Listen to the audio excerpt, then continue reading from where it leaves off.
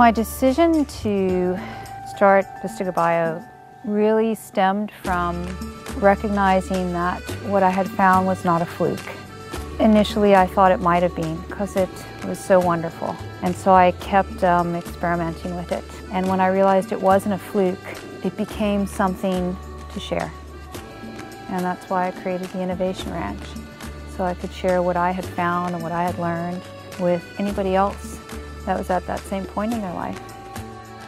I believe horses are the greatest teachers for recognizing our authentic selves, because they only show up when you do. When you are present and real, when you've spoken your truth, they can hear you. When you feel it, you know the difference, and you never go back.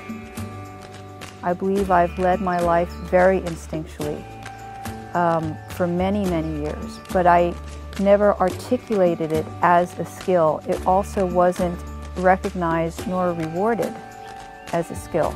I'd say our intellectual intelligence is what's rewarded, and with that comes a lot of needing to have proof, analysis, results. Instinct doesn't really come with all of that stuff initially.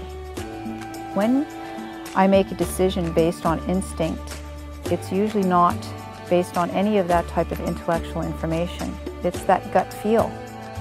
How you can find that feeling of being okay right where you are is to find you.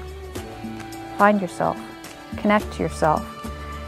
When you find you, you know that it's not out there. It's in here. Everything you need really is in here.